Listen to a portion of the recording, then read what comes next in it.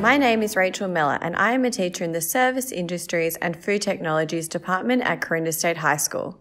We offer food and nutrition as a senior subject option. Food and nutrition is the study of food in the context of food science, nutrition and food technologies, considering overarching concepts of waste management, sustainability and food protection.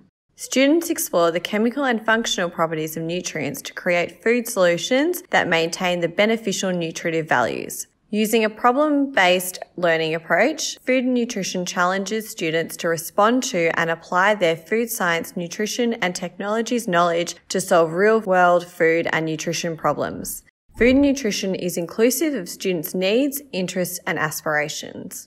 In food and nutrition, students learn transferable 21st century skills that support their aspirations. These skills are invaluable and enable students to think innovatively and collaborate with people in the fields of science, technology, engineering and health. Food and nutrition studies is a general subject contributing towards the ATAR and QCE points. It involves both internal and external assessment. It provides numerous university pathways, including bachelor degrees in food science, food microbiology, nutrition and dietetics, and community health.